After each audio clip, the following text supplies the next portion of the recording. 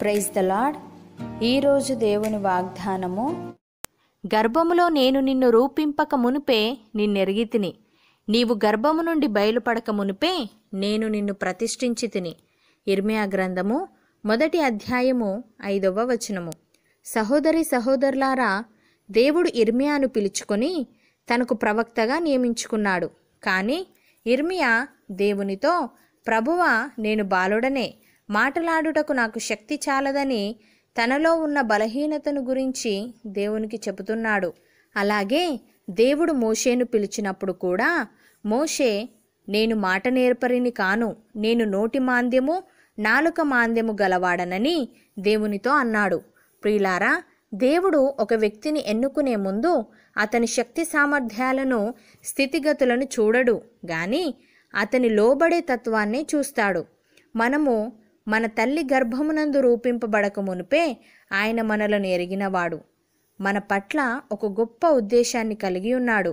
మనం ఏ స్థితిలో ఉన్ననో మనము ఆయనకు లోబడే వారమైతే ఆయన మనలను వాడుకొనుటకు సిద్ధముగా ఉన్నాడు. భక్తుడు ఈ విధంగా అంటున్నాడు, దేవుని యొక్క స్థిరమైన పునాది నిలుకడగా ఉన్నది, ప్రభువు తన వారిని ఎరుగును అనునదియు, ప్రభువు నామమును ఒప్పుకొను ప్రతివాడును దుర్నీతి నుండి తొలగిపోవలను అనున్నది. గొప్ప ఇంటిలో వెండి పాత్రలును బంగారు పాత్రలును మాత్రమే గాక కర్రవియు మంటవియు కూడా ఉండును. వాటిలో కొన్ని ఘనతకును కొన్ని ఘనహీనతకును వినియోగింపబడును. ఎవడైనను వీటిలో చేరక తన్ను తాను పవిత్రపరచుకొనిన ఎడల వాడు పరిశుద్ధపరచబడి యజమానుడు వాడుకొనుటకు అర్హమై ప్రతి సత్కార్యమునకు సిద్ధపరచబడి ఘనత నిమిత్తమైన పాత్రయుండును అని. సహోదరి సహోదరులారా, మనలో ప్రతి వానికిని క్రీస్తు అనుగ్రహించు వరము యొక్క పరిమాణము చొప్పున కృప ఇయ్యబడెను. అందుచేత ఆయన ఆరోహణమైనప్పుడు చెరను చెరగా పట్టుకొని పోయి మనుష్యులకు ఈవులను అనుగ్రహించెనని చెప్పబడి ఉన్నది.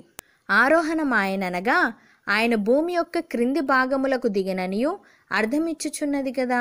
దిగినవాడు తానే సమస్తమును నింపునట్లు ఆకాశ మండలములన్నిటికంటే మరీ పైకి ఆరోహణమైన వాడునై ఉన్నాడు.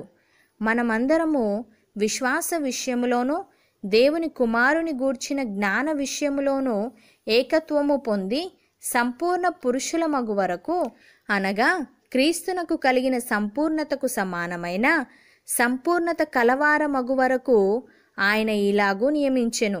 అపోస్తులుడైన పౌలు ఈ విధంగా అంటున్నాడు, దేవుడు తన బలాతిశయము చేత క్రీస్తును మృతులలో నుండి లేపి సమస్తమైన ఆధిపత్యము కంటెను, అధికారము కంటెను, శక్తి కంటెను, ప్రభుత్వము కంటెను ఈ యుగమునందు మాత్రమే గాక రాబోవు యుగమునందును పేరు పొందిన ప్రతి నామము కంటెను ఎంతో హెచ్చుగా పరలోకమునందు ఆయనను తన కుడిపార్శ్వమున కూర్చుండబెట్టుకొని ఉన్నాడు. మరియు సమస్తమును ఆయన పాదముల క్రింద ఉంచి సమస్తము పైనే ఆయనను సంఘమునకు శిరస్సుగా నియమించెను. ఆ సంఘము ఆయన శరీరము, సమస్తమును పూర్తిగా నింపుచున్నవాని సంపూర్ణతయై ఉన్నది అని. సహోదరి సహోదరులారా, తన కుమారుడు అనేక సహోదరులలో జ్యేష్ఠుడగునట్లు దేవుడెవరిని ముందు ఎరిగెనో వారు తన కుమారునితో సారూప్యము గలవారవుటకు వారిని ముందుగా నిర్ణయించెను. మరియు ఎవరిని ముందుగా నిర్ణయించెనో వారిని పిలిచెను, ఎవరిని పిలిచెనో వారిని నీతిమంతులుగా తీర్చెను, ఎవరిని నీతిమంతులుగా తీర్చెనో వారిని మహిమపరచెను. ఇట్లుండగా ఏమందుము? దేవుడు మన పక్షమున నుండగా మనకు విరోధి ఎవడు?